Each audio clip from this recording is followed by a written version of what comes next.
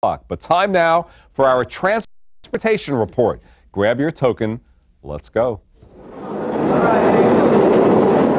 Thousands of people ride the subway to work every day, but I doubt any have the same job as this man. Look familiar? It's strap hanger / first baseman John Olerud of the Mets, taking the number 7 train to work. Why? Because his wife needs the family car. I've done it a number of times. Maybe we'll be someplace downtown, doing some sightseeing or something like that, and it'd just be easier for me just to jump on the subway and head out. He may be seen by millions playing baseball, but on the subway, he's just another commuter. Few seem to notice him. I just assume be anonymous. Getting noticed is nice and that sort of thing, but there are times where it's just nice to be a normal person, just be able to blend into the crowd and, walk around and do some things that you want to do. So I like being anonymous.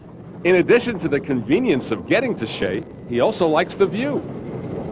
Compared to what New Yorkers think, I do come from a small town, being Seattle. It's not that big, but I always thought Seattle was a big town, but nothing compares to New York. So I don't ride the subway just so that people, think that here's a guy that just trying to be like anybody else.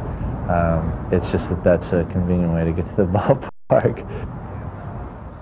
Olerud, by the way, is a holdout. No Metro card yet. Fans often ask me where's a good place to get autographs. I never once thought of the subway. Yeah.